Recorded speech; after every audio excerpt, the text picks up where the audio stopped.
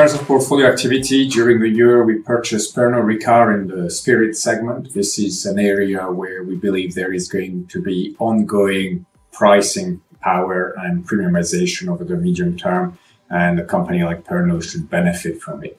We also purchased Adyen and MasterCard, which we switched out of Visa. And we purchased Mettler Toledo, which is a name in the healthcare space that we had previously. And we took the opportunity of a significant pullback in the share price to get back into a company that we like in terms of growth profile as well as return on invested capital profile.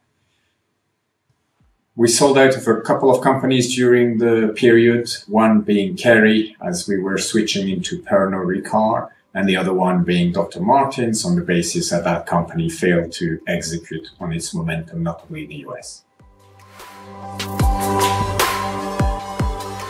One aspect to highlight in the portfolios year to date is artificial intelligence being an important area of focus by the market, given the outsized excitement that has come through from ChatGPT, but also NVIDIA's very strong performance both in Q1 and Q2 in terms of operational momentum.